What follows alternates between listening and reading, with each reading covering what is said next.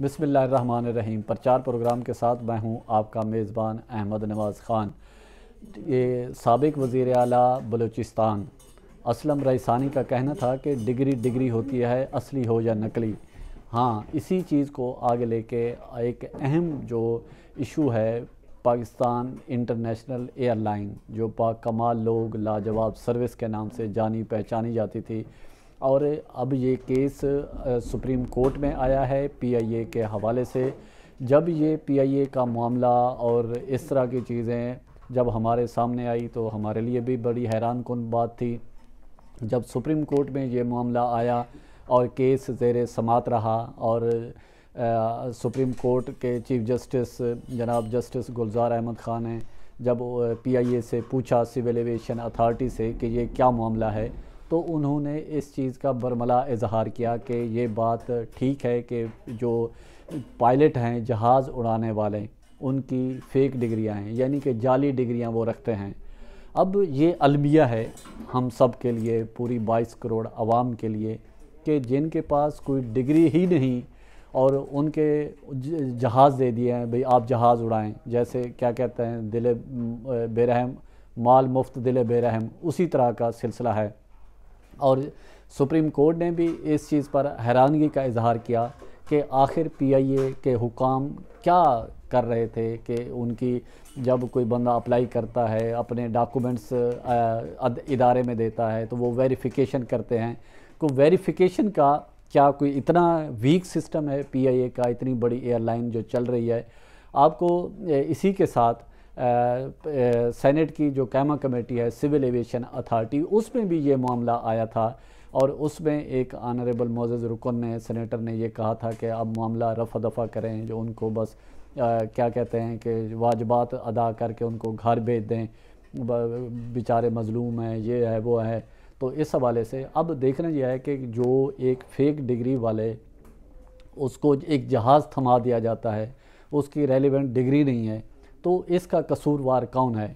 इदारा है या अरबाब इख्तियार हैं जिन लोगों ने उस वक्त मुलाजमतें दी? अब सवाल ये पैदा होता है कि इतने मुलाजमीन जिनकी फ़ेक डिग्रियाँ हैं, PIA में इतने अलाउंस और तनख्वाहें, भारी तनख्वाहें वसूल करते रहे हैं, उनके ख़िलाफ़ PIA ने अभी तक कोई क्या कार्रवाई की है, क्या एक्शन लिया है? किसी किस्म के कोई इस हवाले से कुछ भी एक्शन नज़र नहीं आया। उनसे जो वाजबात PIA अदा करता रहा है, वापस लिए हैं, कुछ भी नहीं है।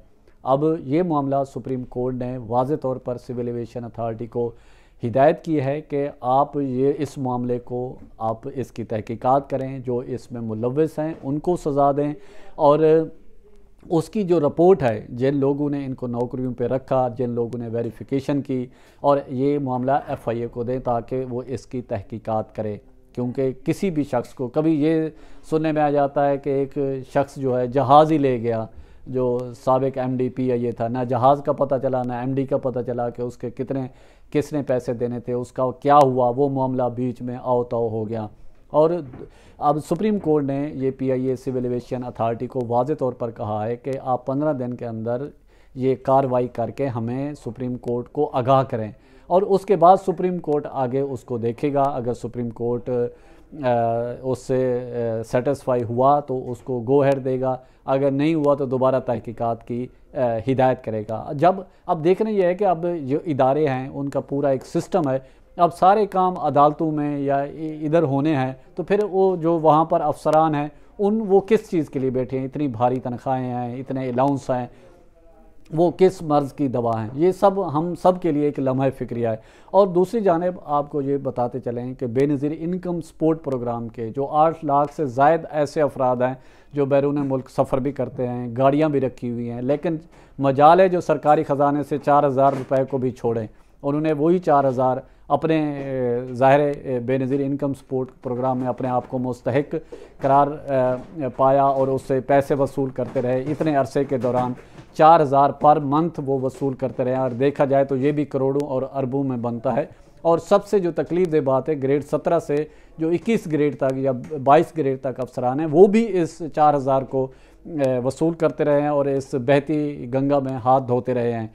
अब हम अगर देखें ना, पूरी मिनहैसुल कौम हम क्या हैं, ये सवाल पैदा होता है मेरे समेत। हम सब क्या हैं? मैं भी कहता हूँ कि दूसरा बंदा बुरा है, उसको ठीक होना चाहिए, जबकि मैं खुद ठीक होने के लिए तैयार नहीं हूँ।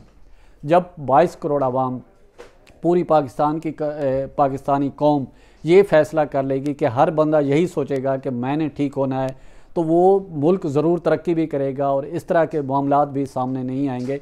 अगर इस तरह की चीज़ें बैरून मुल्क में कोई हाईलाइट हों तो ज़ाहिर है पूरी 22 करोड़ आवाम के लिए ये काबिल शर्म की बात है। और हम सबको इस सोच में पढ़ना चाहिए कि इस तरह की जो घिनौने, इस तरह की जो छोटी छोटी वो क्या कहते हैं गलत वो काम है, और इससे इज्तनाब करना चाहिए। और जब हर बंदा ये अपने आप पर लागू कर लेगा कि उसने कोई गलत काम नहीं करना, लोगों के लिए आसानियाँ पैदा करना है, किसी का हक नहीं मारना, तब ही मुआशरा तक तरक्की कर सकेगा। वरना मुल्क में इसी तरह अनारकी फैलती है और हम इदारों में देखते हैं इंसाफ नहीं मिलता। जब हम खुद अपने आप से, अपने मुआशरे से इंसाफ नहीं करते तो और किसी को क्या कहते हैं मुर्द इल्ज़ाम ठहराएं। इसी के साथ मुझे इजाज़त दें। अल्लाह हाफिज़। हमारा एक ही आपसे रिक्वेस्ट है कि लोगों के लिए आसानियाँ पैदा करें। अल्लाह हाफिज़।